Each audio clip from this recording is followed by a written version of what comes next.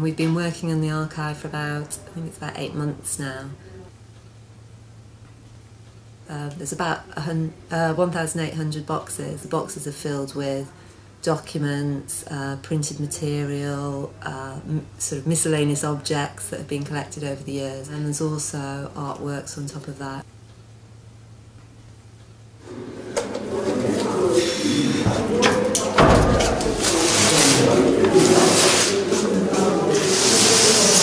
You found it? Oh, excellent. So it's quite a big job. We're slowly beginning to see it sort of form more of a structured archive now. The quality is going to be second to none.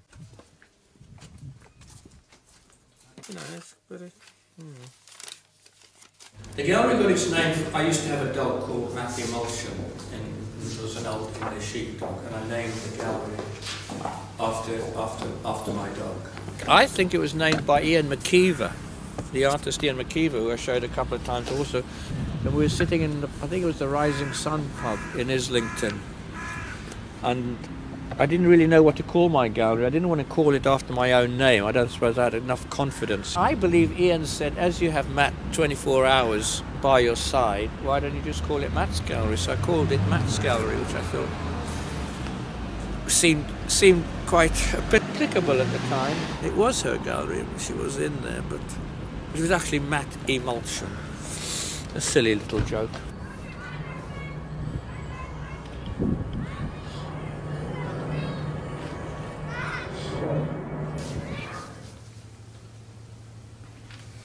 Number 1, whole Cadbury's flake. 2, 35mm film spools. 3, children's building block. 4, plastic pear. 5, light bulb. 6, watering can funnel. 7, round. It was here in this building from 72 to 91. I was in here from about, in this particular space, I had the whole space and a bit next door from about 75. From 1975 I moved in here, because I originally had my studio was originally in the basement where Jarosław Kozłowski then moved into. But yeah, from 75, gallery in 79 till 91. This was a bookshop and the entrance. Yeah. Yeah. I'm so proud of those sliding doors. Watch them slide. Oh, look at that. Smooth. Still. Smooth. Sliding. Oh, this was the gallery office. There used to be a wall here. Yeah. It feels so small. Yeah. The actual space, showing space is only 400 square feet. I mean, it's just like home. And yeah. Yeah, it's a very familiar space. You see that yellow paint up there? It's my paint. It's your paint, Kozłowski. That's in yellow. About 81. 81. 81? Or in 82. yellow?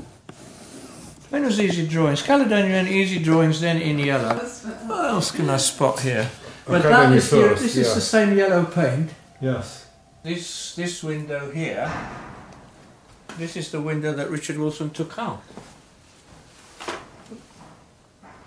I can't believe I did all those shows in this space. So small. Everyone thought it was a big space, you know, but it actually, and that was because we had wide-angle lens on the camera. Made it look much wider, always. No, it's true. But everyone thinks the aisle massive, the window massive. Flexible space. It was flexible. It was flexible space, but it was provocative space. Yeah, also. but it was because of the images of it through the lens of a wide-angle lens did make it look much bigger. Yes, that's true. And somehow our memory is related to these images. Yeah. Yeah, to the images. Yeah.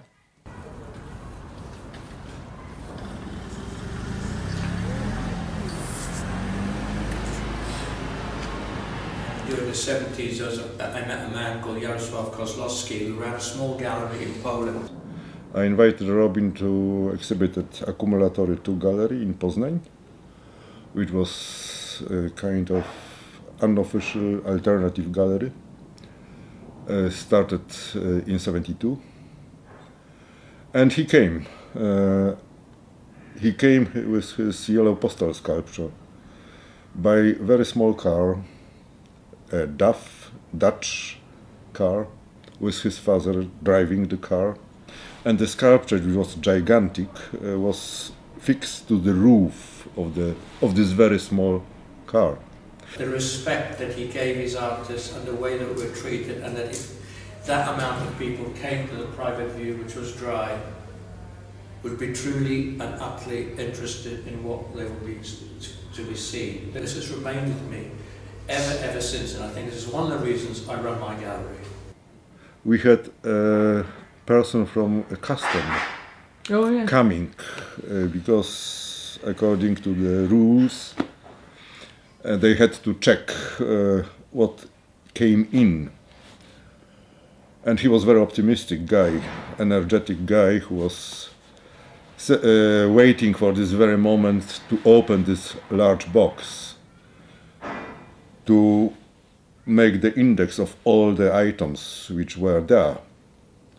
And when they opened it, his face became a little bit whitish because there were more than 1,000 objects inside, all in yellow, from very small, very little objects to quite big objects. There are 1,343 things that are itemized, 23, 6 dried leaves, 24, plastic snail bead, 32, chicken and ham, 37, plastic duck. Could you skip on a few? Thanks. I am going to go on. Great. I could read them all.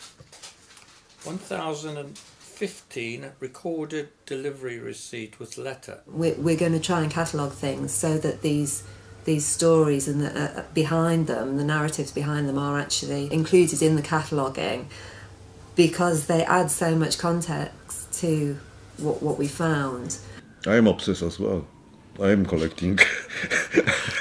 So you aren't going to win. They just want me to burn it. I mean, we share the same obsession. I mean, I have showed Jarosław some of his things today. There's a golden horse head. It stood somewhere here, didn't it? Yes. Gold made out of paper. It was standing somewhere here. With a big heater up his arse. With the heater in the back. In the back side, yeah. In the ash.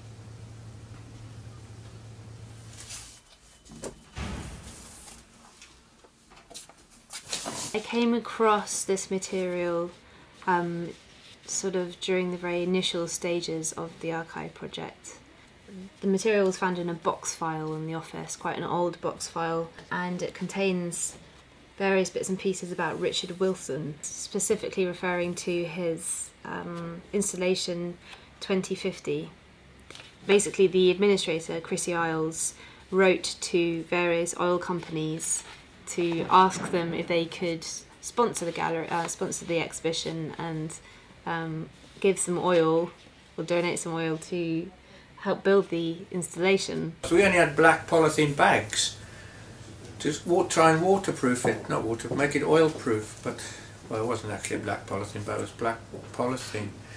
And we bitumened we thought it was really clever, we bitumened the tray, but we didn't realise that oil and bitumen, when they mix, because oil's got petrol in it, just ate through, so it started dripping. And that is what we're doing there. We're actually emptying it, having filled it. We're emptying it by hand. We're now sitting in the middle of a room that was filled with oil. Yeah. And it was fantastic, because I remember it, coming here to see the Richard's oil piece. It was the winter time, and very unusually in London the snow started to snow. And it was this black mirror all over here, and then the snow was falling, but going up. And the reflection, in the reflection, the snow was going up. You know, it was fantastic. We asked to get money, sponsorship, as you can see, and I think they're all just thought we were a joke. And dear Miss Isles, Chrissy Isles, now the senior curator at the Whitney. She was my first administrator. However, what I can do for you is pass the details on to your proposals manager. That's art.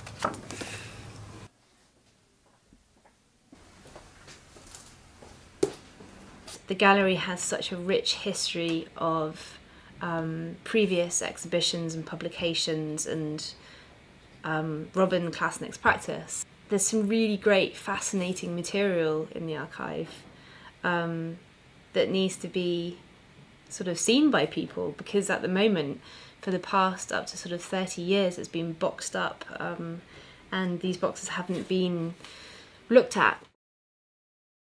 Now is the time to kind of like provide a platform for this material to be seen. He has got some diamonds in his boxes. There are thousands, hundreds, thousands of boxes. 1,340 Kodak envelope with negatives inside. 1,341 end of a toilet paper roll. 1,342 a plastic screw top. 1,342 75 rolled pieces of assorted paper. 1,343 other bits and pieces of paper.